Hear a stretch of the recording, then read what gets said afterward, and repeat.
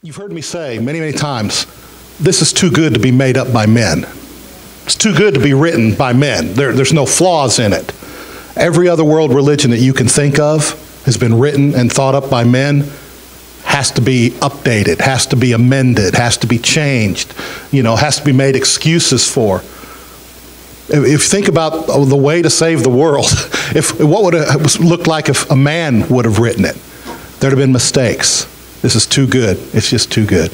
Watch this.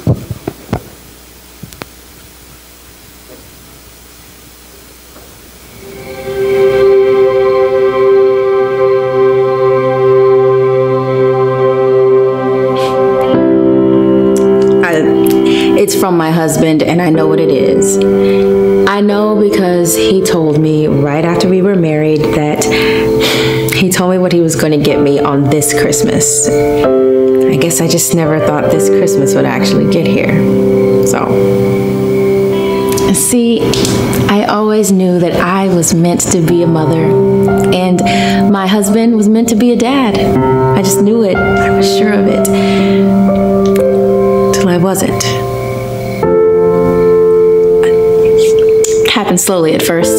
I didn't notice it, but after a while, the cute little jokes that our friends made, they stopped being funny, and the constant pep talks from our family reminding us that it just takes time, it started to become more defeating than encouraging. It's actually a little frightening to think how many dark places my mind went to during those years. I mean, I thought, had I done something wrong? Was I being punished? I even convinced myself that somehow, some way, God had abandoned us in our pursuit of our dream of being parents. I thought maybe if I prayed more or trusted more, believed more, then maybe, but after years of praying and trusting and believing, I had nothing to show for it. Nothing but a broken heart and a bunch of empty tissue boxes.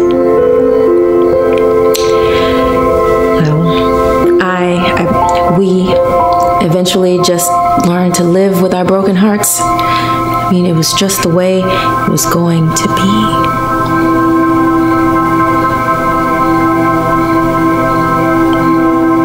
Till it wasn't.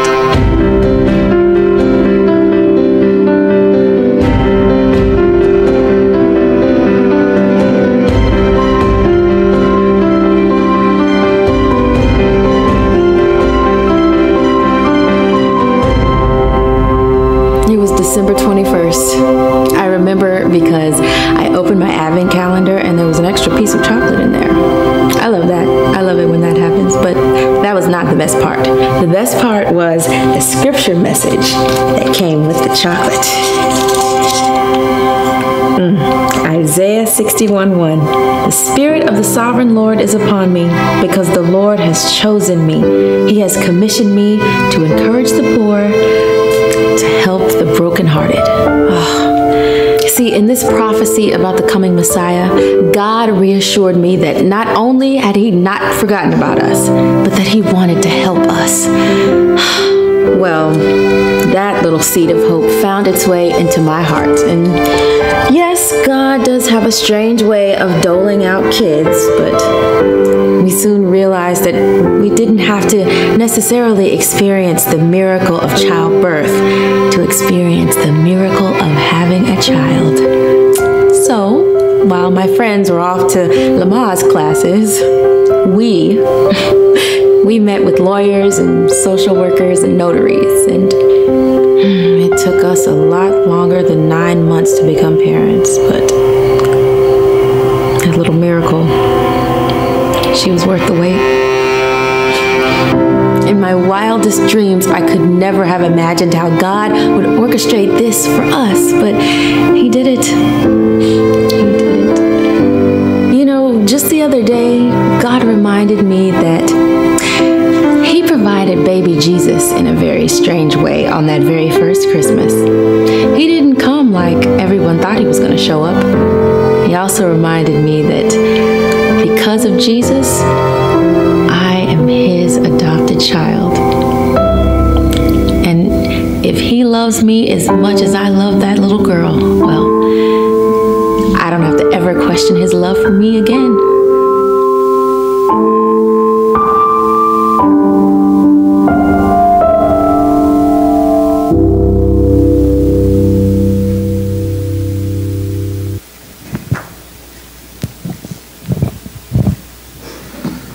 In that video, there's a moment just before the woman picks up the child from the bassinet. She explained that she and her husband had resigned themselves to a lifetime of not being parents. And she actually said, we decided that was the way it was going to be. But following that long pause, remember, we saw her smile and she said, but it wasn't. Sometimes it just seems easier for us to give up, doesn't it? Looking at the news, looking out the window at a world that's falling apart, think, what's the point? I guess that's just the way things are going to be, I guess. And then God whispers, but it's not. It's not. Listen, it didn't take some of us very long. Some of you may even remember, using your memories, maybe even when you were teenagers, to think, after the life I've already lived, all the ways I've screwed up, the ways I've disappointed my teachers, my parents, my grandparents, and all the things I've said and done. Nobody really wants me in their family anymore. Nobody really wants me on their team. Nobody really wants me, period. And God, He's probably the last person who would ever want me in His family, so that's it. I'm done. You've probably been there at some point or another, or close to it. But remember, it isn't. It isn't done. It is not. The Bible reminds us that Jesus came at a time when the whole world was living in darkness. We talk about, boy, it's bad today. It's bad. It's bad. I don't know if it can get much worse. It's been bad. We talked again this last Wednesday night. Remember how bad it was in just Genesis chapter 6? Genesis 1 to Genesis 6. Remember how bad it got? What did God do? Wiped the world clean with a flood. That's how bad it got and how fast. So the Bible reminds us when Jesus came, it was pretty bad even then. Try to imagine your government today informing you, all right, that's it, get up, everybody get in line, everybody march, go stand in line to be counted. Can you imagine a trip to the Purcell Tag Agency that you know is going to last for weeks? I literally remember the tag agency in one town we lived in that I despised going to. I couldn't stand it. Every year it was time to renew our car tag. You stood in a long line. Didn't seem to matter what time of the month it was. And the tag agent was a very unhappy person who made the experience frustrating and a bit frightening. While you stood in line, you'd hear her dealing with a poor person somewhere up there ahead of you in the line, and before long you'd hear voices start to rise. And you go, somebody's upset, somebody's angry. And inevitably you'd eventually hear the tag agent say these words, but it's the law! And that put an end to that little argument, a brutal conclusion to it, until the next person. And the next, until it was my turn to have those fearsome words screamed in my face. Believe me, when I say it was very depressing, I would end up feeling unimportant. I would end up feeling uncared about. Somebody needs to do something about this. But I wasn't uncared about. In a world that was oppressed, and I mean oppressed by a fearsome, godless, Roman, dictatorial empire, there was a young pregnant girl who knew differently. You see, she'd been informed by an angel that God was aware of her helpless condition and the world's condition, and He was fixing to do something about it. It's a great story. If you haven't read it in a while, you need to read it again. Everything in the video we just saw points to love. And everything in the Christmas season points to love. Now here we are 1 week away, and maybe you're not feeling the love yet. You know, sometimes that happens, doesn't it? With the situation that you find yourself in from year to year, sometimes it's kind of hard to get there. Are you feeling the love?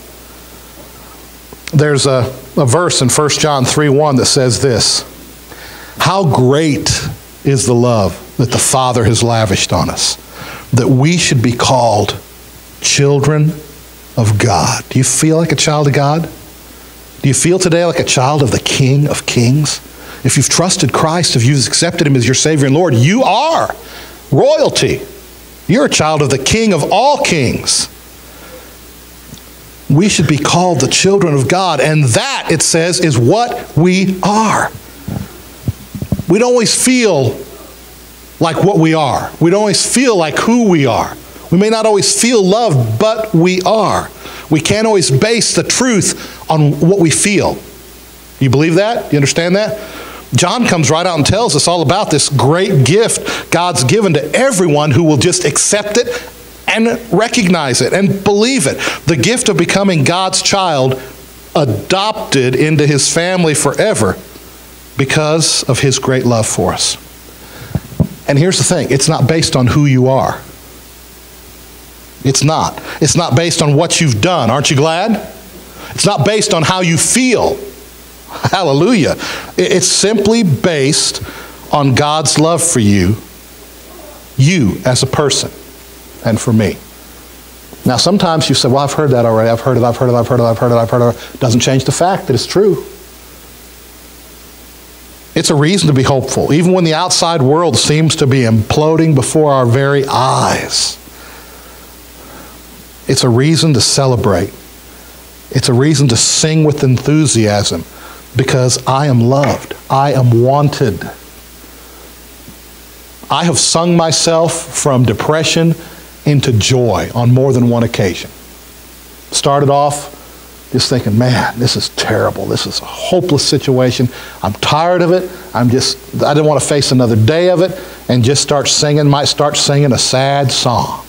You know, maybe start singing, that's the sound of the men working on the chain gang. You know, come up with the most depressing song, gloom, despair, agony on me. Whoa, you know. You know what I'm talking about. But then after a while, just sing, then sings my soul, my Savior God to thee. You know, you can just sing yourself right into the presence of the King. I got to remember whose I am and whose I need to be acting like. Everybody wants that. Knowing that you're firmly embedded in a loving family gives a sense of inner peace, security that every single one of us in this room is wired to crave. Everybody wants to be loved. Everybody wants to be accepted the way you are. In his gospel, John reveals God's plan for making this happen was through Jesus, his own son. Men couldn't have come up with that plan, but God did. John tells us the awesome benefits that come to everyone who will accept the gift of being adopted into God's family, and there are incredible benefits. What's that card? Not MasterCard, not Visa, American Express. There are benefits. Remember those old commercials? Benefits that come with that card.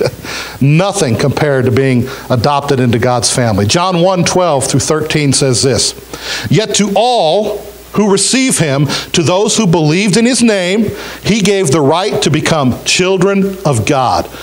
Listen, and any further explains, children born not of a natural descent or natural way, not of a human decision or a husband's will, but born of God. A couple chapters later, Jesus explains to a man in John chapter 3 by the name of Nicodemus what John was saying here. To be born into the family of God is not the same as being born to a normal family. Like most of us are naturally born to a man and woman. To be born into God's family, Jesus called it being born again. Remember that? Born again. That was a real popular term. Billy Graham helped make that term very, very popular. Now, Jesus didn't use the term adoption in the sense that he was referring to each of us allowing ourselves to be adopted into the family of God, but that's what he meant. Have you ever looked around the Thanksgiving table? You know, just sat there and watched as people were interacting and just go, I must have been adopted. Surely I would tell me, Lord, I was adopted.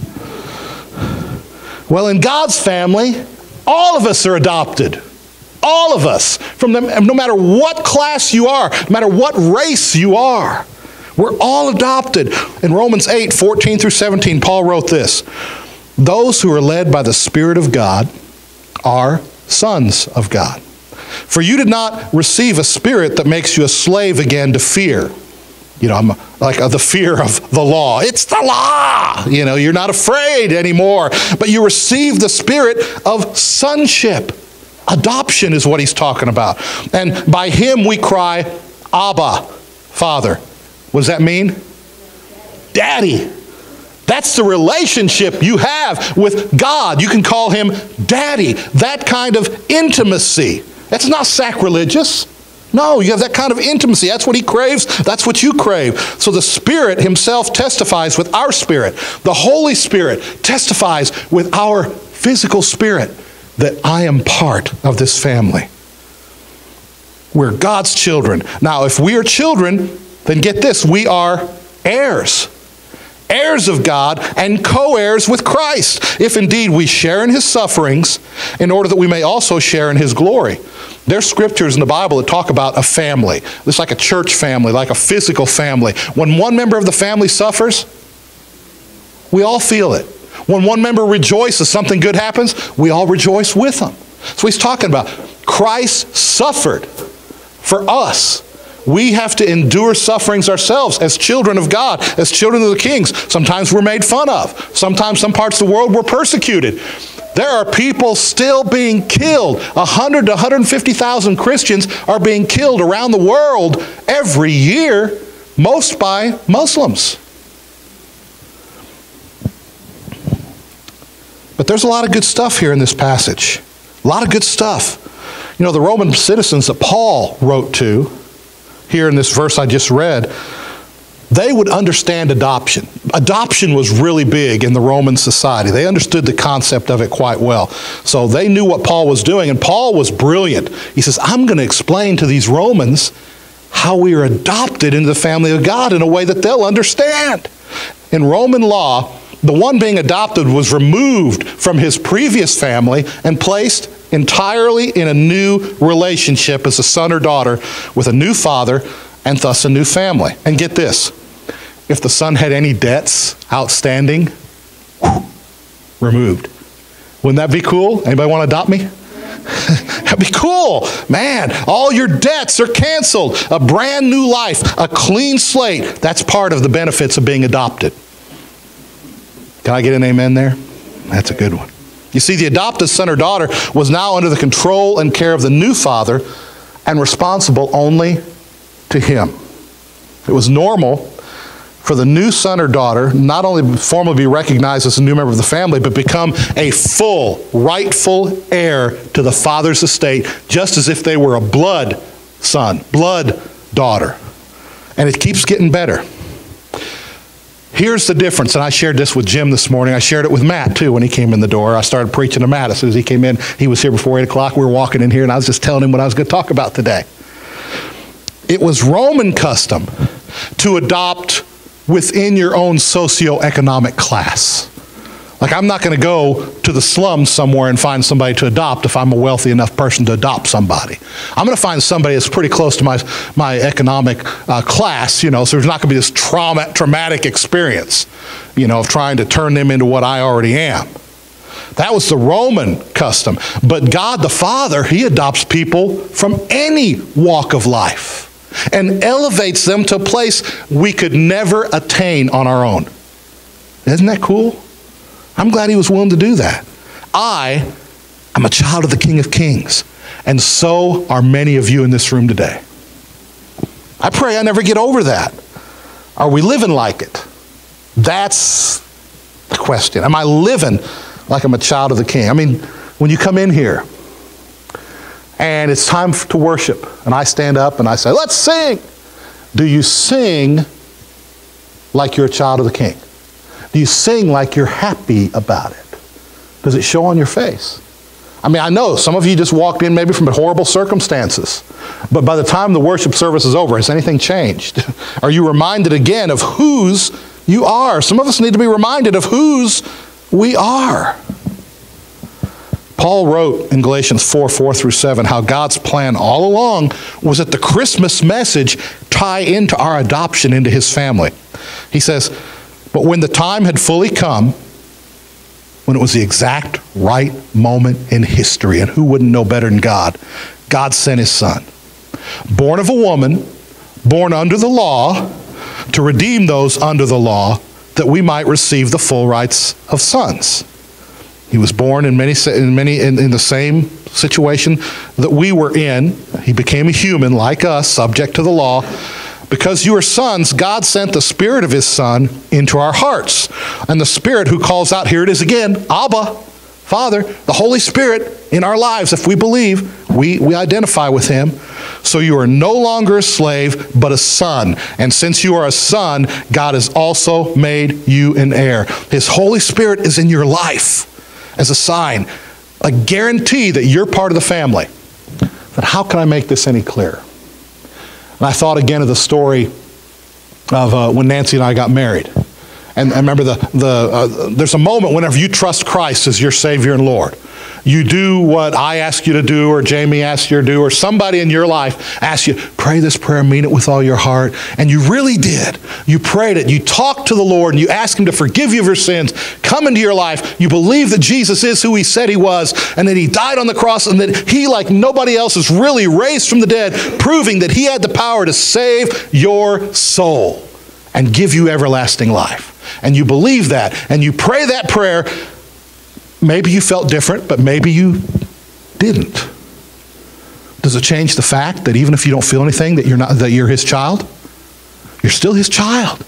His Holy Spirit just entered your life. He gave you that part of him as a guarantee. You meant it, you're mine.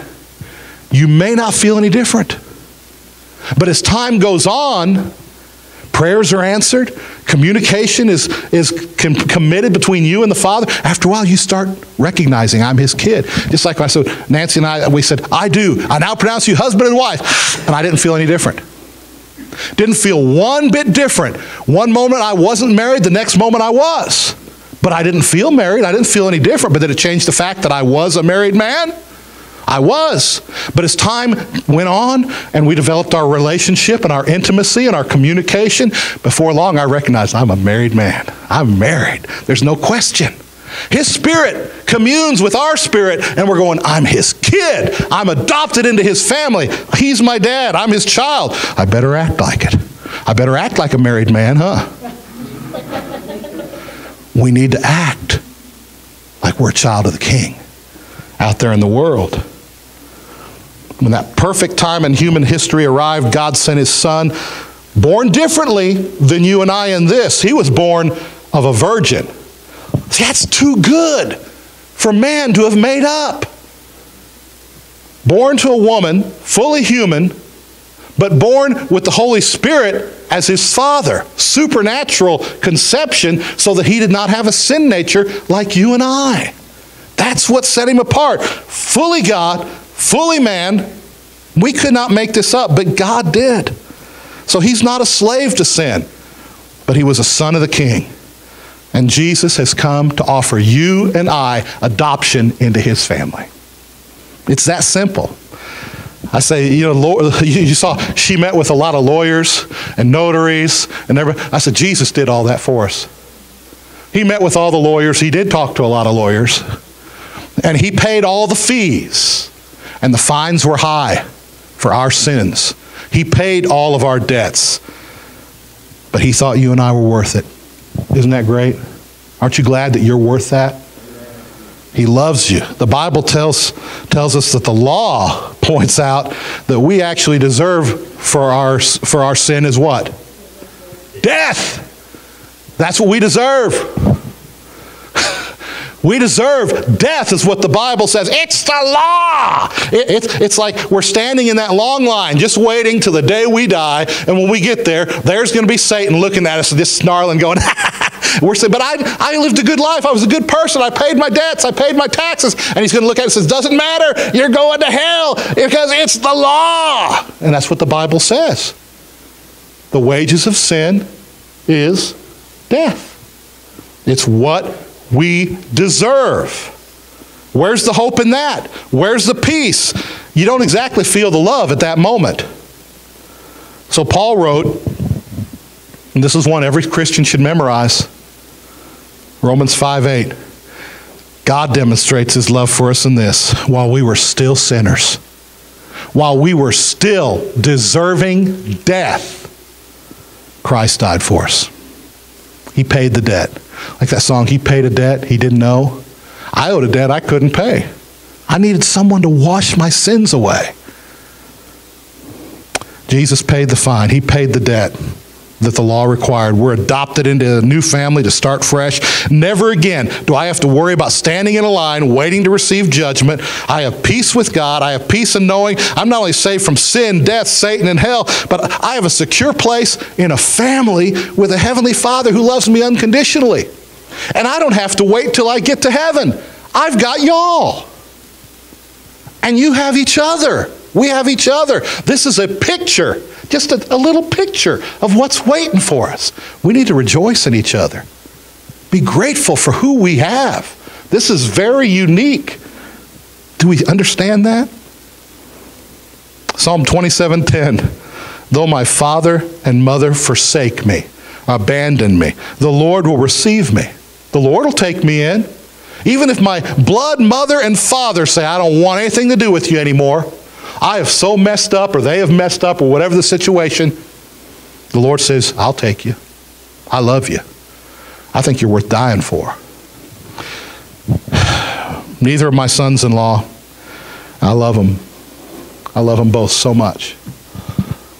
Neither of them came from homes where they really knew their blood father very well, or felt a father's love. I remember vividly the first Father's Day meal when Sean was sitting there at the table with us right here at the parsonage 8 years ago or something like that, 7 or 8 years ago.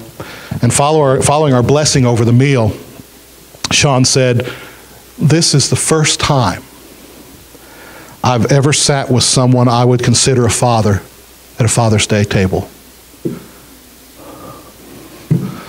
We got kind of emotional. I did, you know. That was a wonderful, wonderful moment I'm never going to forget. Some of you might be feeling abandoned and alone, and some of you may feel like you're standing in that long line. You're just waiting to get clunked in the head, be told you're worthless. Maybe you've been told that. You feel worthless. You feel doomed. Your heart is broken. And you think, this is a permanent situation. It's not going to get any better. I've given up on it. But it's not a permanent situation. It doesn't have to be. Aren't you glad? God loves you. He's proved it. What else does he have to do? He's reaching out with his arms saying, hey, come sit at my table and hold hands with your new family.